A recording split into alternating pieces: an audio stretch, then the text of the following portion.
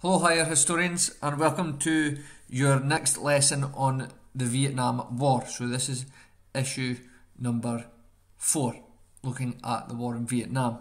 Now, this presentation is going to give you more background to the war in Vietnam, just so you know what went on and why America gets involved in the war in Vietnam. You don't need to know much of this background for your essay, just effectively some information that you could use in the background in your introduction, but it's just good for you to be able to know why America got involved and to set the scene. So the factors that we are going to cover in this essay are the following factors. So we're looking at why the USA lost the war in Vietnam. That's what this issue is all about.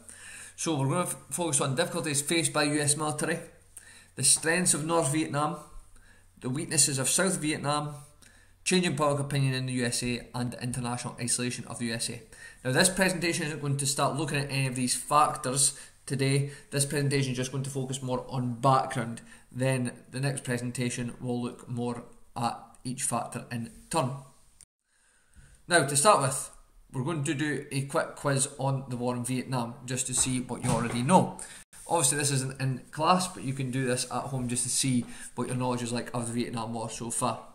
So let's see how much you know before we start. So firstly, which country fought a war in Vietnam just before the United States? So A, England, B, Germany, C, Japan, or D, France. And it's up to you if you just want to try these yourself, or you want to write down the answers in your jotter. It's entirely up to you. But we go over the answer after each question.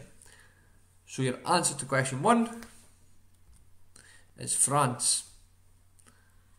Question 2, which of the following countries is not located in Southeast Asia?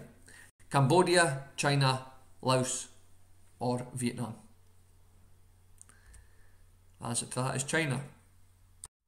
Question 3. Who was the Vietnamese nationalist that became the leader of North Vietnam and the Viet Cong during the Vietnam War? So who led North Vietnam and the Viet Cong? They're the enemy of the United States during the Vietnam War. So was it Mao, Tu Tong, Ho Chi Minh, or Ngo Dinh Diem? Well, the leader of North Vietnam and the Viet Cong was Ho Chi Minh, who we'll find out more about. Who was president in 1955 when the US began acting as an advisor to the government and military of South Vietnam? Was it Harry S. Truman, Dwight D. Eisenhower, John F. Kennedy, or Richard M. Nixon? It was Dwight D. Eisenhower.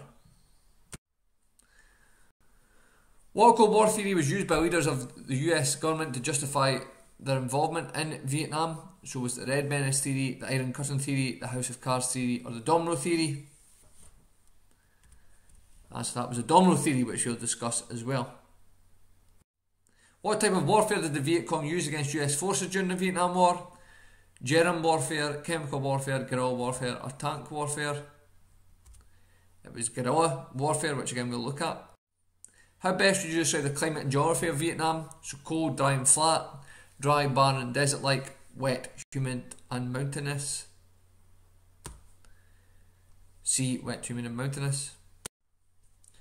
Which part of Vietnam was controlled by the US and used as its military base of operations? North Vietnam, East Vietnam, West Vietnam, or South Vietnam? That is South Vietnam. So that was just a short quiz there to see what you already knew.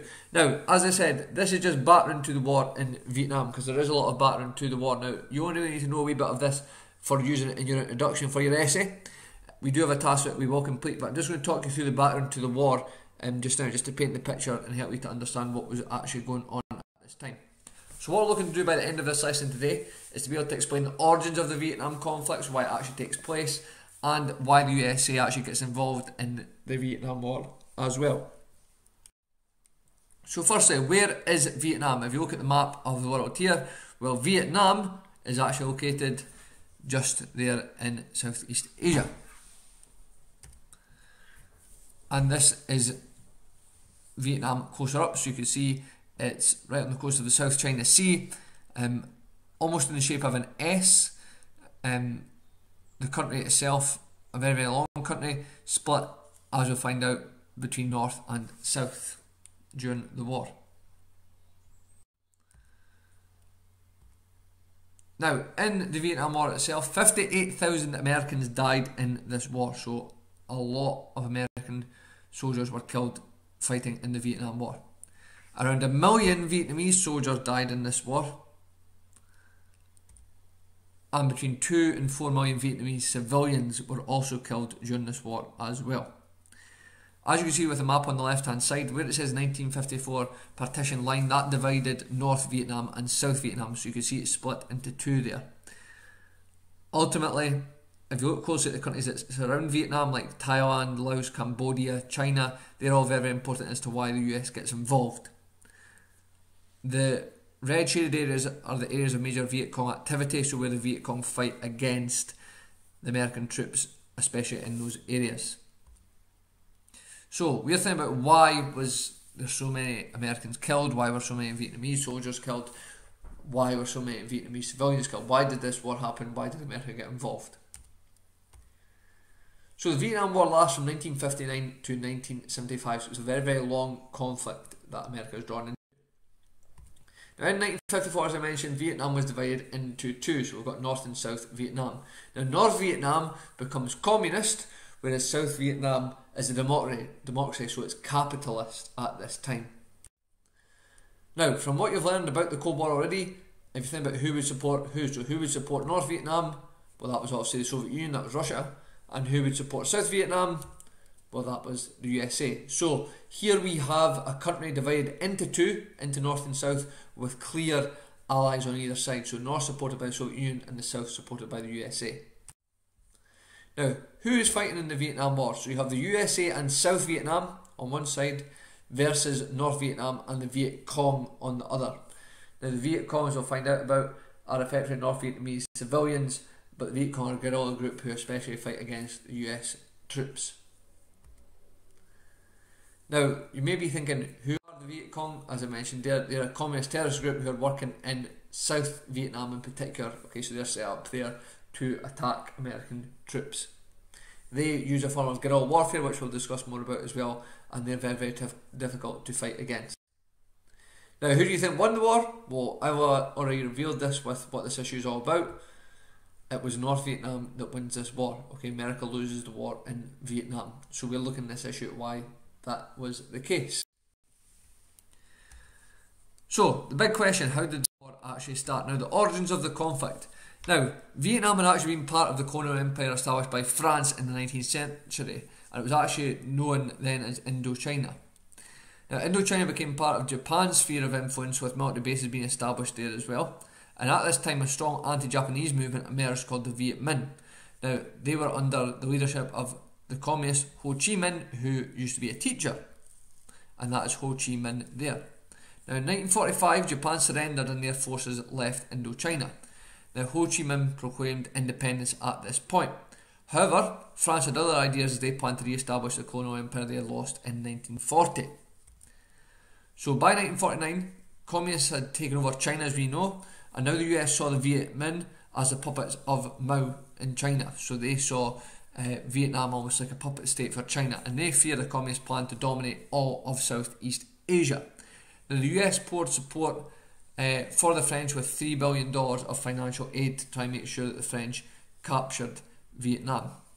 However, the French forces were unable to counter the guerrilla tactics of the Viet Minh because they staged a lot of ambushes and they avoided any major battles with the French. Now this led to the 1954 Geneva Agreement.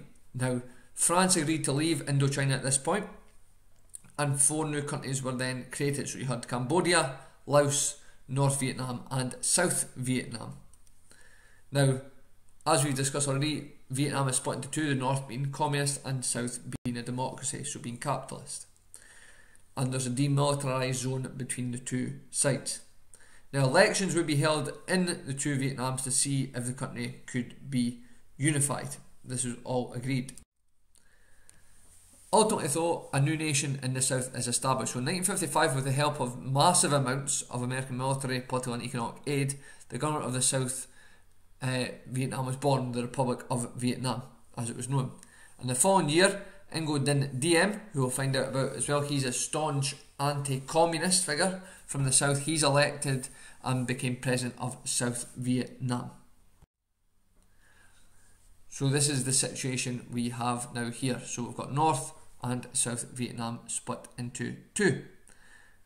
The arrows on this map here, which we'll be discussing in more detail when we look at the factors, the red arrows show the Ho Chi Minh Trail, so the Viet Cong actually set up the Ho Chi Minh Trail that went through parts of Cambodia to supply weapons to different parts of South Vietnam for the Viet Cong to use.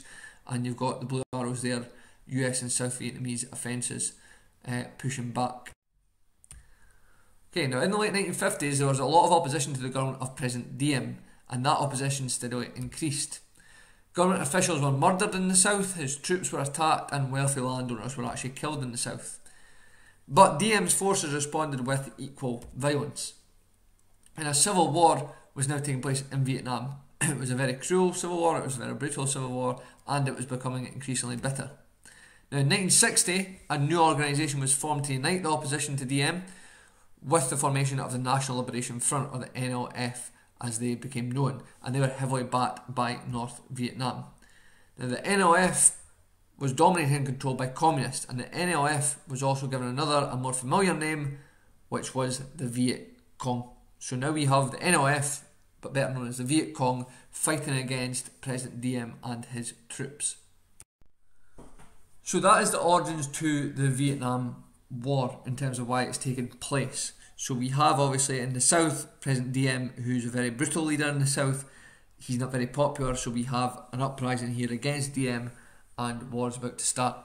So the question is, why do the US get involved in this war? Now, how did the war actually officially begin?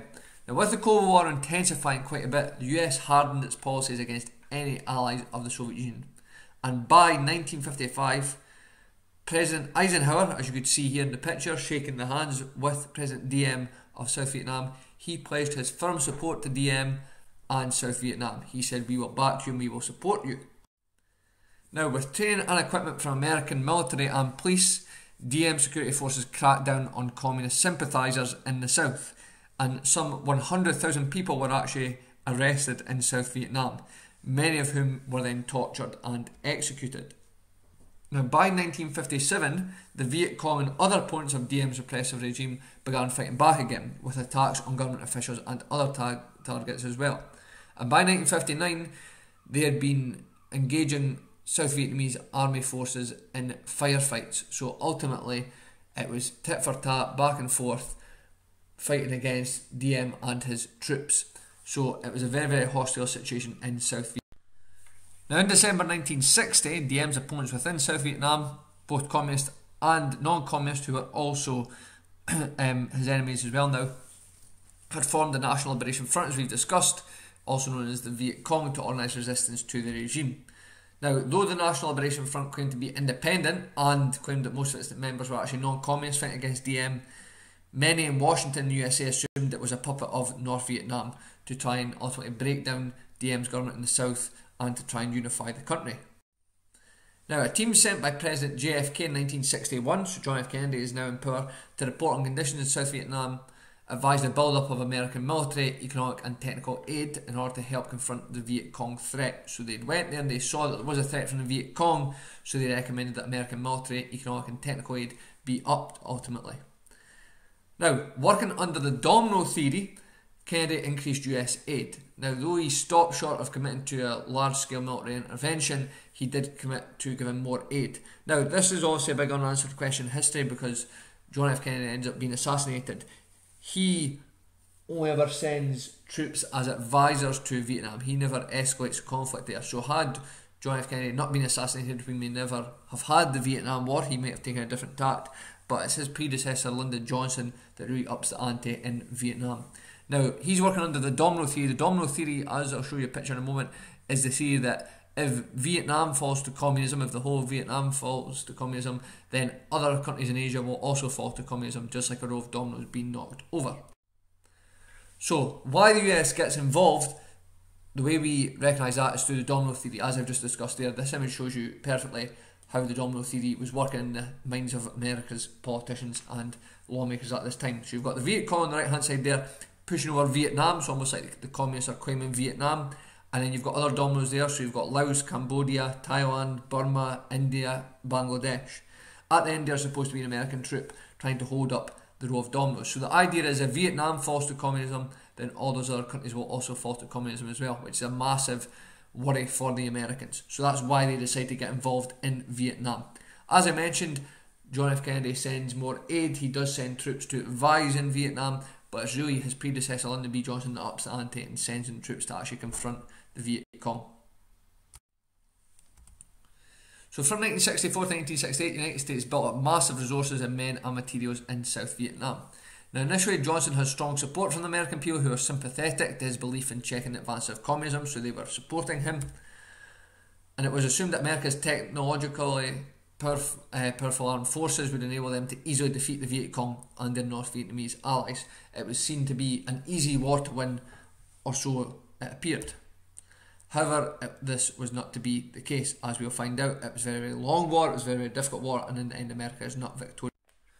Okay, so your activity for this lesson is just to make up a quick fact file for both leaders from either side that's fighting in this war. So make up a quick fact file on Ho Chi Minh, who is Prime Minister of North Vietnam. So you're looking to include a picture in your jotter of Ho Chi Minh if you can, even if it's just a sketch, that would be fine.